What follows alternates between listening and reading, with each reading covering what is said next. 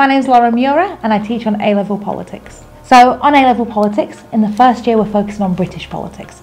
So we're looking at things like why people vote the way they do, why did people fight to get the vote, so we're looking at the suffragettes. We're also looking at what it means to vote Labour or what does it mean to vote Conservative and have the parties changed over the past few years. We're also going to look at who has the power in the UK. So is the Prime Minister really as powerful as we think he is, or is it actually the electorate, or is it the judges?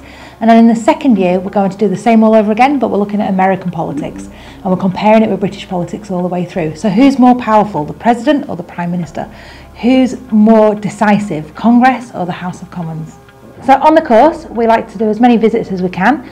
So we go to Westminster and we have a tour of Parliament and we'll attend a workshop looking at different issues that might be facing us at the time, whether it's voting or representation. We also try to get to Edinburgh to go to the Scottish Parliament to go and have a look at how devolution works in person. We also get members of the House of Lords come in to talk to us and to work with us. We've got really good relationships with Parliament. We have a strong ties with the House of Lords and we usually have a member of the House of Lords come in to speak to us. In previous years we've been to New York to have a look at the UN and to understand how it functions. Majority of my students go on to study politics further. So I have current students that are doing international relations with politics. I have a lot of students that have gone on to do law with the politics element. I have students that have gone to work on placement in Washington and have worked with the Senate.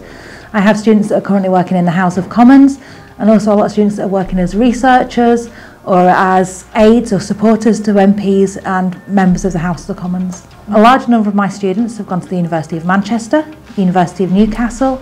I have students that have gone to Durham, and I also have students that have gone to Lancaster, all to study politics. One of my previous students, Tyler, went to the University of Manchester to study politics. He was then accepted onto the Fast Track Civil Servant programme and is currently working in the Foreign Office. I'm really looking forward to meeting with you and for you to come and study politics with us.